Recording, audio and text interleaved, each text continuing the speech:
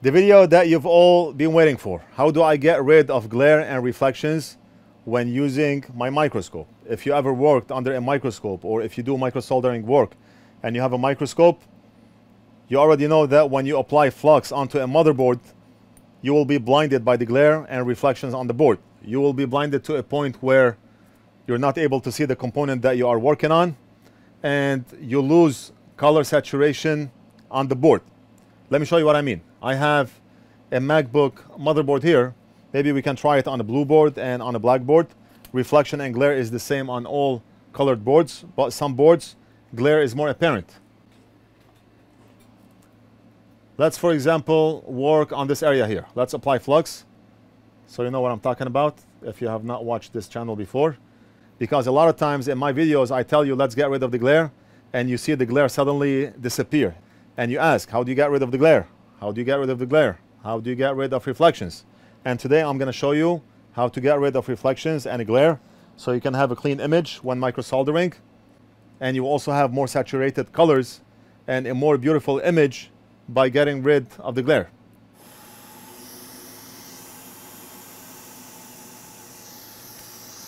And let's work on this area. You can already see how we are blinded by the reflections, how the board lost color, everything looks black.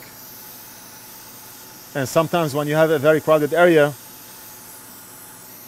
you cannot see if you have a component here or you do not have a component here, and you start to lose details or sight of what you are working with. All right, let's get rid of the glare and see the difference. Look at this. Now we are able to tell that the board is brown. We can tell brown is brown, black is black, yellow is yellow, yellow is yellow, and we can see every single component on the board. It doesn't matter how much flux we have on the board, we are able to tell where each component is, and it's like we do not have any flux on the board. Let's go back to having glare to see the difference. And look at this. You're not able to tell that the board is brown in color. You're not able to differentiate colors on the board. The cap that should be yellow is now brown. Let's go back to not having glare. And I want you to look at the color of the capacitor here. Yellow, yellow, yellow, yellow. And you can see all the details on the board. Let's apply flux here. And that's a donor board. I use it for parts. Let's apply flux.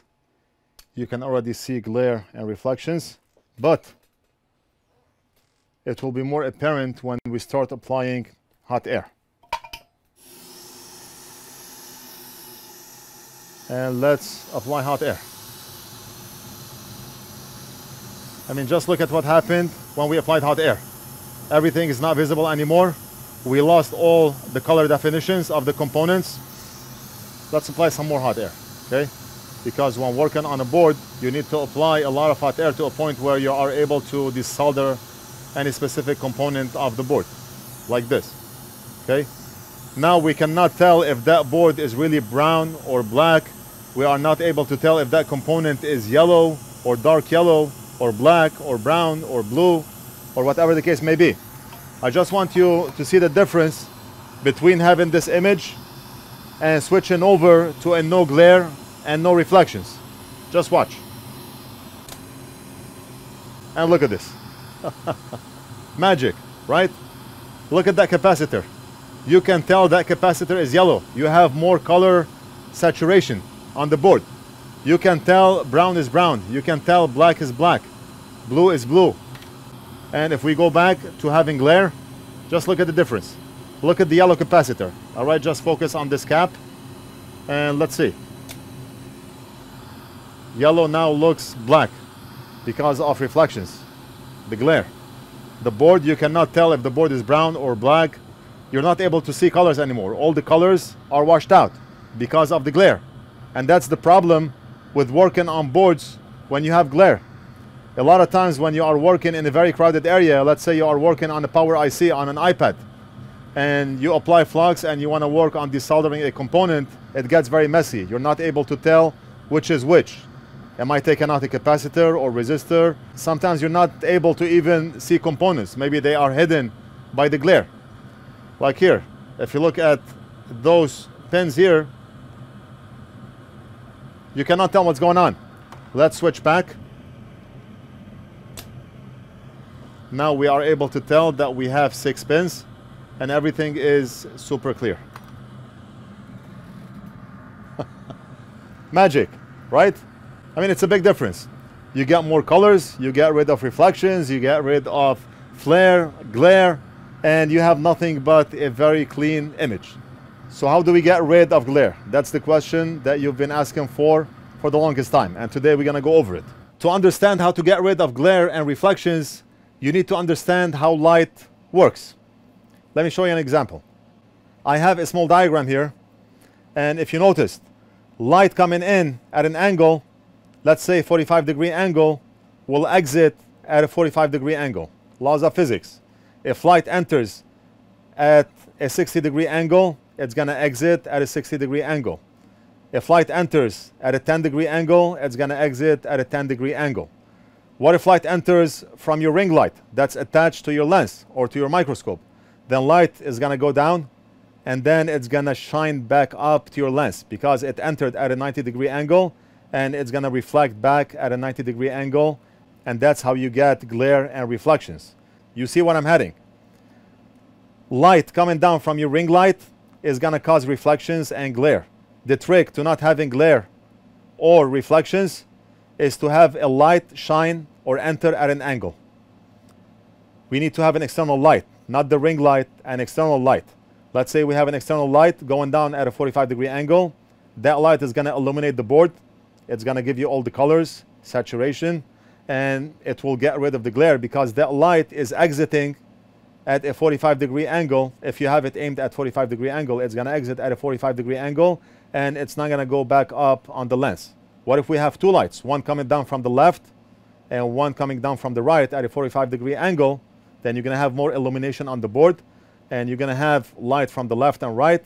You're gonna have great light, a great image under the microscope, and you're not gonna have any glare or flare because your light source is coming down at an angle. And that's it.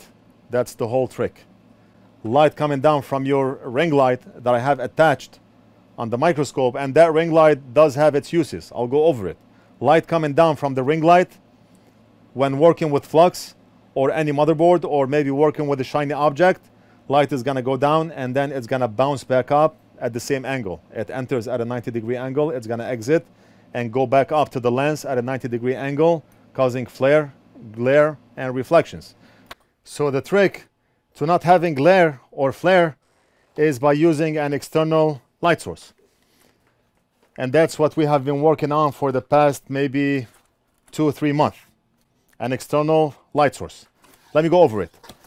That's the base right here. And the light looks something like this. It's labeled NorthridgeFix and it says Antiglare light.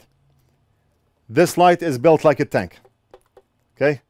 And the light is also made out of metal for heat dissipation because you have very powerful LEDs. They're gonna heat up and you have metal all over, end to end. The base also. The only thing plastic is the button and the dial and the caps that go on top here. Initially, you will get it like this. You need to take out the caps to install the light. So let's go ahead and do it. Install the light. I can tell you that we are using high quality LEDs, great white color, and a lot of brightness. More brightness than what you need. And now we're gonna attach the light to the base. All you have to do is slip the light in, but you have to align it. You have some notches on the bottom here. You have to align them with the slot here. Like this. Twist, and let's do the other one. So now we have 2 lights, one on the left and one on the right, and we can angle that light in any way, shape, or form. You have the on-off button and you have the dial. Look at this build. Wow.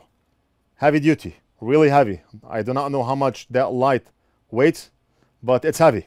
Everything is metal, end to end. You can throw this from a 10-story building and nothing's gonna happen to it. So I expect this to last a lifetime. You're gonna love this light. Between having glare, we lost color of the board. We cannot tell if that board is brown or black. We lost color of the components.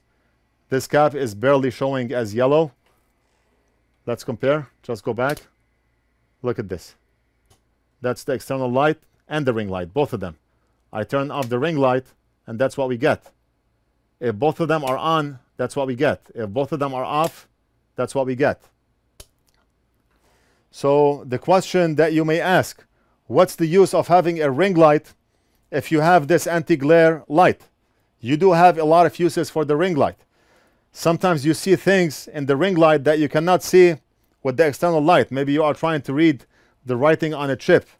Maybe sometimes you're able to read it better using a ring light than an external light. It depends on the situation. But I find myself switching between the external light and the ring light. You need to have both because you have full control of how you want light to appear on your board. Like for example, if you have a board that has a large capacitor, if I point my anti-glare light on the side, that capacitor is gonna block the light because it's tall, it's big.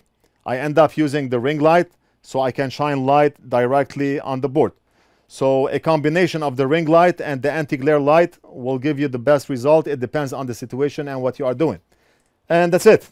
Let me know what you think. Leave it down in the comments. And the light will be posted on our website by later tonight or tomorrow. And if you want to buy it, you can just log in to NorthridgeFix.com, click on shop.